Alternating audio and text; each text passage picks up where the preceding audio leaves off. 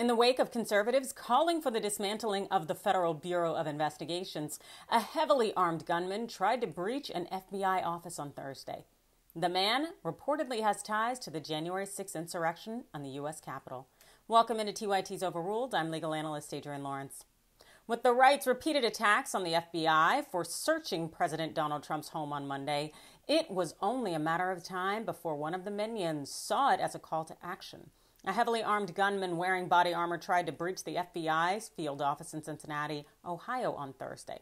The suspect, who is now dead, has been identified as 42-year-old Ricky Walter Schiffer of Columbus, Ohio. He was shot and killed by agents following a lengthy standoff, and this came after he tried to breach the FBI building before running into a cornfield. Investigators are currently looking into whether Schiffer has ties to domestic terror groups that participated in the January 6th attack on the U.S. Capitol. This per the New York Times.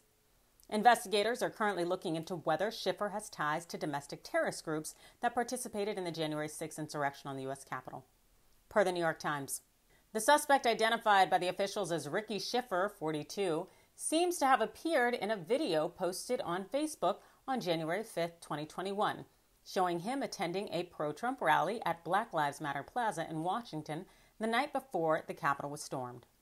Also, a Twitter user named Ricky Schiffer has posted a number of far-right messages, including the following. All happen to be from May 7th. Are you really playing that card? Condemn Antifa and BLM if you mean it.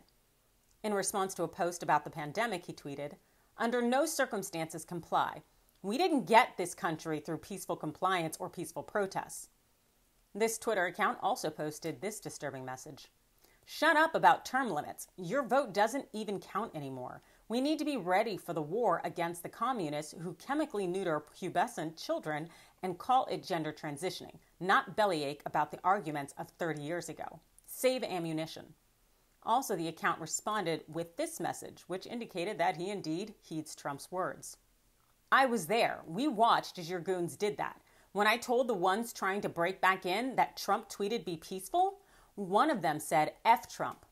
And just 2 days ago, an account named Ricky Schiffer on Truth Social posted this. I hope a call to arms comes from someone better qualified, but if not, this is your call to arms from me. Leave work tomorrow as soon as the gun shop, Army-Navy store, pawn shop opens. Get whatever you need to be ready for combat. We must not tolerate this one. They have been conditioning us to accept tyranny and think we can't do anything for 2 years. This time we must respond with force. If you know of any protests or attacks, please post here. When asked whether he was proposing terrorism, he responded, very important question. No, I am proposing war.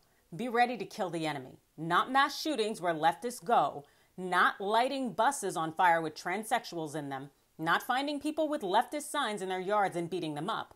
Violence is not all terrorism. Kill the FBI on sight and be ready to take down other active enemies of the people and those who try to prevent you from doing it. While the information on Schiffer continues to come in, it seems somewhat safe to say that this attack on the FBI is likely a direct product of the right's attack on the agency, all because it executed a search warrant on Mar-a-Lago. The right have been aggressive in communicating condemnation for the FBI over the last few days.